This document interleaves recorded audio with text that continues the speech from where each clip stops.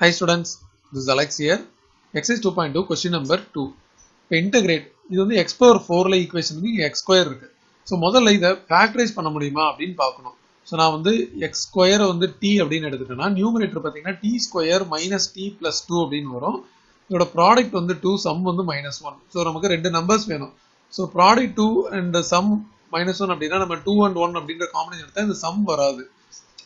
வேற எந்த காம்பினேஷனும் எடுக்க முடியாது. ஸோ இது வந்து ஃபேக்டரைஸ் பண்ண முடியாது. ஸோ அதனால இந்த ஃபேக்டரைசேஷன் அப்ரோச்சை விட்டுட்டு நம்ம லாங் டிவிஷன் அப்ரோச் யூஸ் பண்ண போறோம். ஸோ லாங் டிவிஷன் பண்ணும்போது நம்ம வந்து நியூமரேட்டர் வந்து ஹையஸ்ட் பவர் இருக்கு, அதாவது எக்ஸ் பவர் 4, அடுத்து எக்ஸ் கியூப் டேர்ம் இல்லை, அதனால நம்ம பிளஸ் 0x கியூப் அப்படின்னு எழுதிடணும்.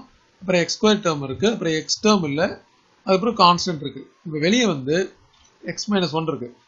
இப்போ நம்ம இங்கே எக்ஸ் கியூப் அப்படின்னு போட்டு இதை மல்டிப்ளை பண்ணும்போது X power 4 minus x cube அப்படின்னு வரும். இதை சப்ட்ராக்ஷன் பண்ணணும். அப்போ என்ன ஆகும்? இது கேன்சல் ஆகிடும். இது வந்து X cube minus X square அப்படின்னு வரும்.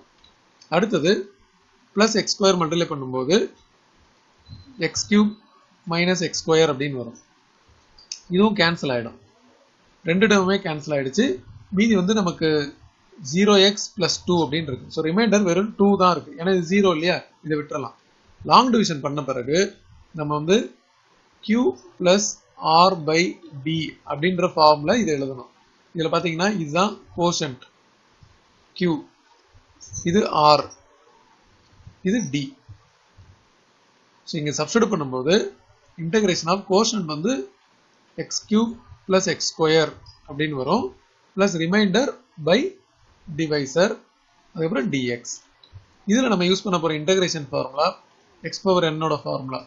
இது வந்து X power n plus 1 by n plus 1 அப்படின்னு வரும். இந்த ஃபார்முலா யூஸ் பண்ணும்போது n வந்து நாட் ஈக்குவல் -1 வரணும்.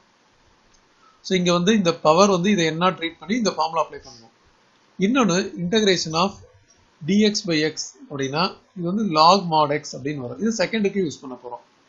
இப்போ இந்த ஃபர்ஸ்ட் டேர்ம் பாருங்க, எக்ஸ் கியூப் இருக்கு இல்லையா, அப்போ இது எக்ஸ் பவர் 4/4 ஆகிடும். ஏன்னா n plus 1 by n plus 1.